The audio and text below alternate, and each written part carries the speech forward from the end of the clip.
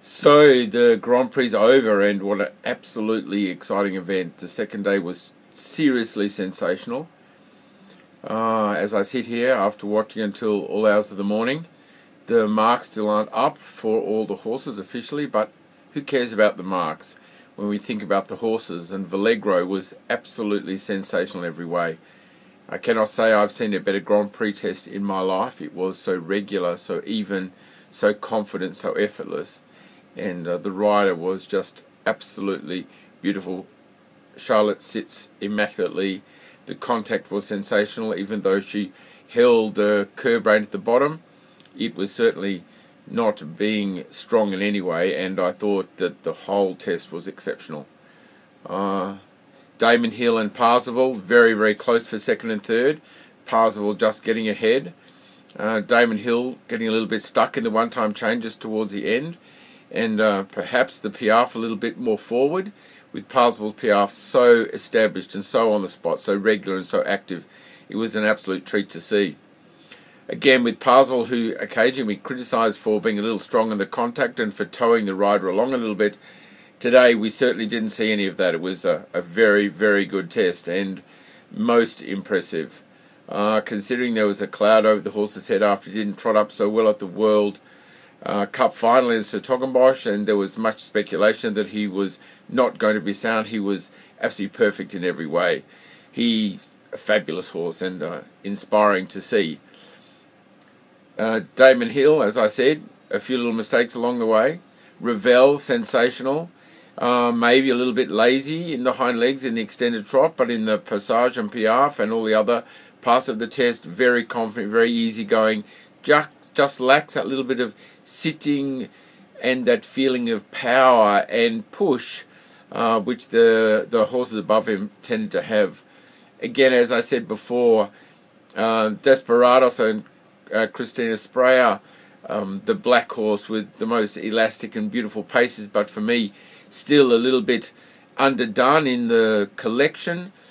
He's built a little bit with the hocks out behind and a tail that doesn't lend itself to encouraging a feeling of him sitting. It's a little bit high set and a little bit on the move all the time. So for me, the back end lacks a little bit, but the front end expressive and beautiful.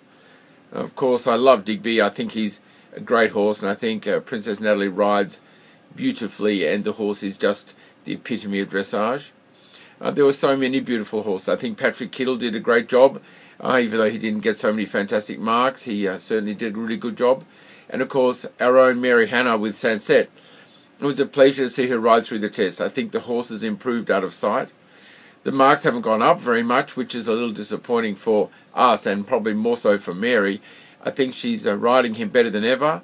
The test looked very confident. I can only say that the judges saw occasionally a little inconsistency in the frame, and maybe that's what they didn't like. I think he still needs to show a little bit more collection, a little bit more closed frame, and a little more over the back and engaged hind leg. But for goodness sake, what horse doesn't need to be like that?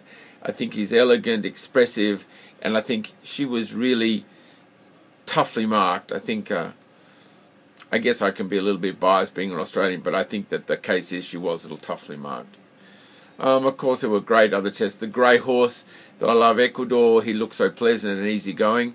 I was really impressed with Edward Gall, and of course, who wouldn't be in his fabulous riding of the new horse Undercover.